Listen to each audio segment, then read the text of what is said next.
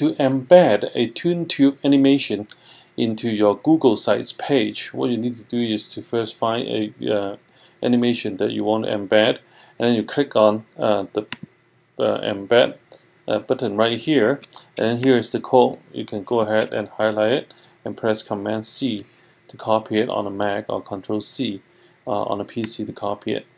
After that, then you go ahead and go to the sites where you want to, the page where you want to embed the video, and then you go to Insert. But instead of going to video, what you should do is to go to More Gadgets, because it is this is not a YouTube video or Google video, so you should go to More Gadgets. And after that, look for a gadget that is called Embed. So I just saw Embed Gadget. Okay, Embed Gadget. Select that, and then select it.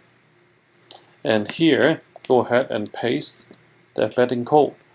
And now it already tells you, what size this window should be, and so follow these numbers.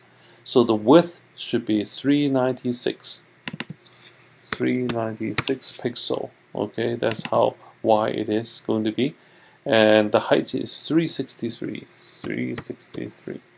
Okay, you can preview it. Oh, it looks good right here. Okay, and you click on OK. So now it is embedded onto your page. When I click Save, and you should be able to see it, on your page right there. See?